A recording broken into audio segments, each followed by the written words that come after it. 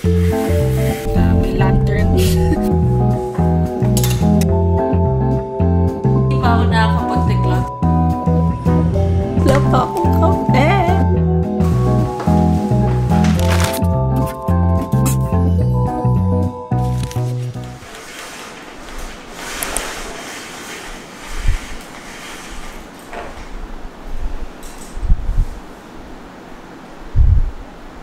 Good morning! And welcome to our new place. I'm not sure kung ito yung intro niya, pero kung ito man, hello everyone! I've missed you all. Actually, it took us 5 days bago ko nalipat yung lahat ng gamit. Well, may natira pa dun, pero bago ko nalipat almost everything sa bahay, except sa dogs. Pero all the other things I need to fix, andito na siya. Actually, konti pa, most of the boxes, ito yun. Pero marami ding boxes dun sa walk-in closet. And hindi ko pa kayo natutour dito sa place. And I feel like ito yung first time nyo makita tong place na to. Also, super sorry for being MIA. Sobrang dami lang talaga nangyari sa buhay ko. As in, na-move back yung moving out. Kasi ang dami ring opportunities na dumating na I just couldn't say no. But anyway, ito yung first time nyo makita yung place. Bibigyan ko kayo ng tour para makita nyo rin. And kasama ko kayo sa pagliligpit ngayon kasi ako lang mag-isa ngayon. Pero nung pinak namin to, tinulungan ako ni Ate Cha, which is my helper. So, ayun, let's start. I'm gonna give you guys a tour. But before the new house tour, let's go back to day 1.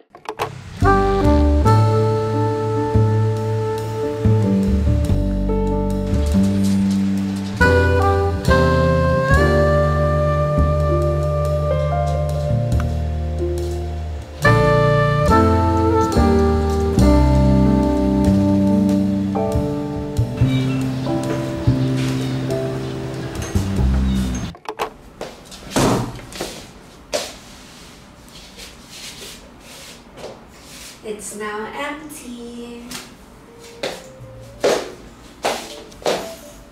Feels like yesterday, simula nung nakita ko tong place na to. Feel ko, I just have to slowly sink it in. Buti na lang nakabasa ako ng libro kahapon na, you know, adapting is kind of scary, but necessary. And that's the exact words I needed to hear. Not gonna lie, it's kind of scary to do this. Parang, alam mo yun, comfort zone mo na to. Like, feel mo forever home mo na to. And then, biglang may malaking adjustments na mangyayari. As a Libra na super comfy, na ayaw na umalis sa mga comfort zone nila, hindi ko kaya. Like, hindi ko talaga kaya. But then at the back of my head, parang, alam mo yun, I feel like makakatulong siya sa akin. And itong place na to, I don't see myself growing another year dito. So, ayun. Anyway, so sabi dun sa libro, you may not feel ready, you might do it right, or you might do it wrong. But inaction is action. You're still moving forward regardless. And it's so true. Like, nobody's ready for everything. Like, you either just do it, or don't. And hindi naman kailangan na kapag ginawa mo siya, magiging tama. I mean, I don't know if I'm making sense, pero right or wrong na mangyari dun sa decision-making mo, it's still an action. You're still moving forward regardless. And yung nag-convince sa akin na, okay, right, you just have to do it. You're scared? Then do it scared. I mean, nothing's wrong with that.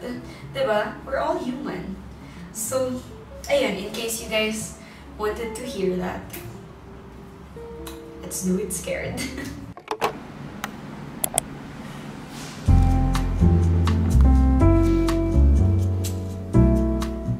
So, I'm in the new walk-in closet na, and I have Kuya there, and Ate Kiara, and they're gonna build the walk-in closet ko. Gusto ko sabihin na tutulong ako, pero alam ko sa sarili ko hindi ako tutulong. So,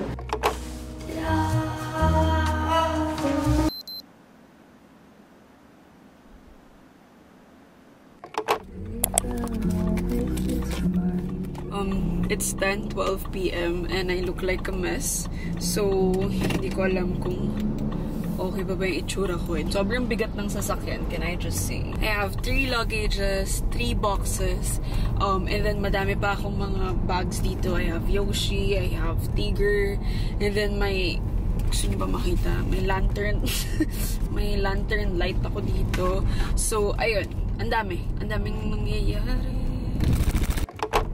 Okay, katapos lang nung last few boxes nung move-in truck kanina. Pero binuk ko lang naman yun via Lala Move. Tapos nagpa-help na lang ako ng assistant.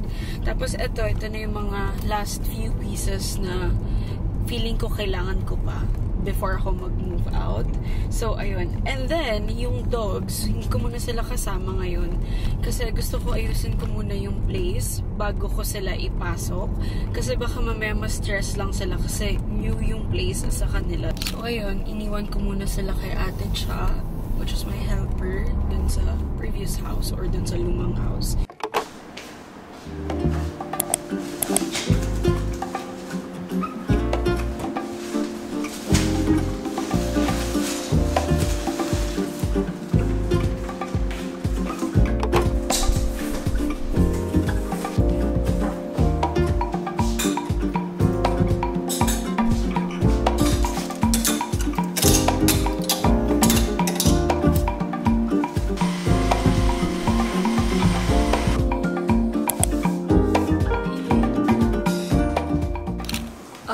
So, update. This is my 4th box of clothes na.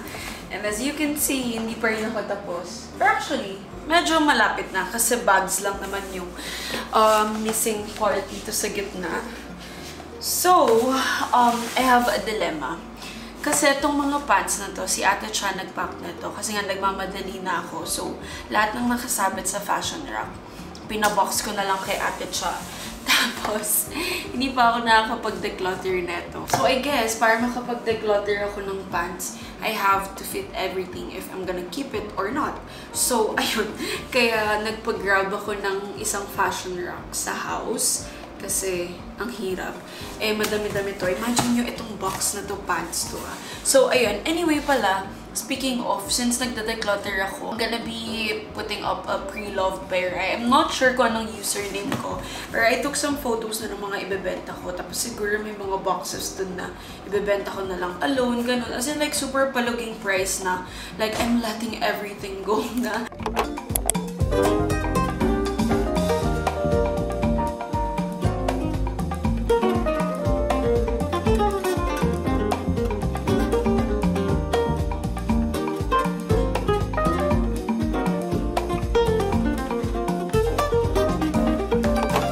Okay, so time check, 5:54 PM. And hindi pa rin ako tapos. Ay, okay. Back pain realness. But anyway, order na lang muna ako sa Grab ng McDo. Not sponsored, but hello McDo. Charing. Yay! Report. Looks so good.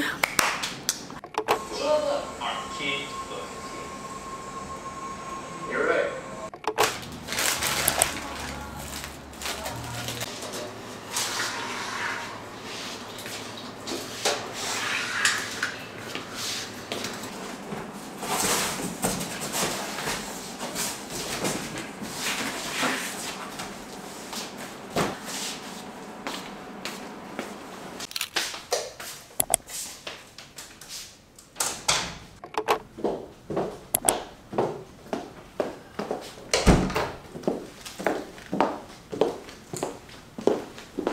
Okay, so good morning everyone.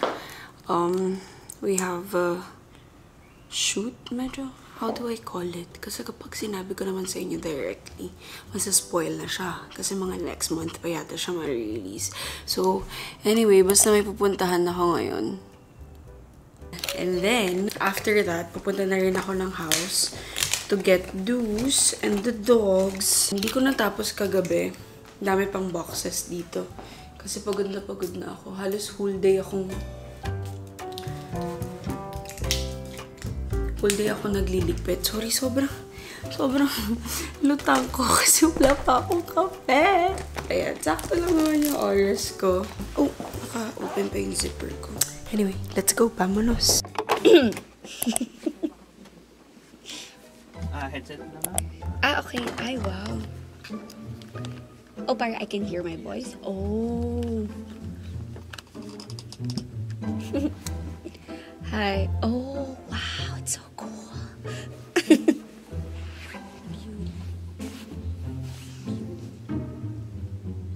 Okay.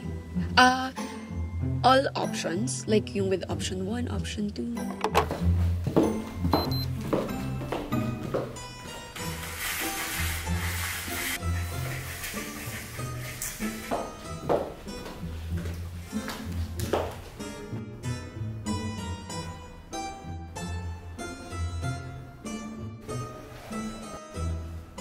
Okay, so I am home na. It's 5:20 p.m. And buti na lang hindi ko naabutan yung rush hour. So, I'm so happy nakauwi ako before rush hour. Pero, hindi ko na muna siguro, in-on ko lang yung camera para makapag-update sa inyo. Kasi ang agenda ko today, since ayoko na muna galawin to, or, yeah, mamayang gabi ko na lang ayusin yung kitchen. I'm thinking of dropping by siguro sa Muji to check some items na kailangan ko for the house. And then tonight, pagbalik ko siguro, at saka ko na lang aayusin to. By the way, feeling ko hindi ko pa yata napapakita sa inyo to, pero I swear, kahit sa travel, daldal ako to. I got this from the same brand nung favorite electric fan na brand ko, yung maliit lang. And then, meron sila neto. Para hindi na ako bumili ng malaking electric fan. Ito yung ginagamit ko kapag magsi-skincare ako or after ko maligo kasi diba sobrang init. So, ayan. Katulad ngayon, ayoko na pa-underin yung aircon kasi alis din naman ako. Ito na lang yung pina-under ko.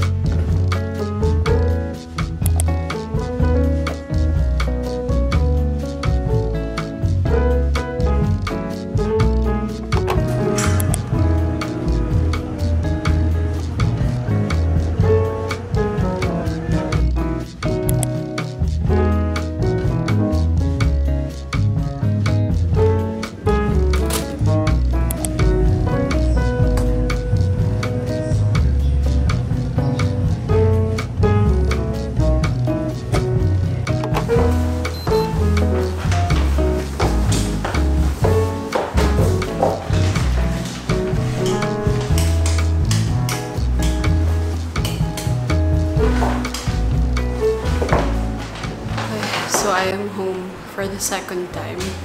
And, dapat mag-grocery ako. Bibili lang ako ng gin and tonic. Kasi nadaanan ko yung isang, basta nagbibigay sila ng mga free Hennessy. Pero, ayun, ayoko ng whiskey.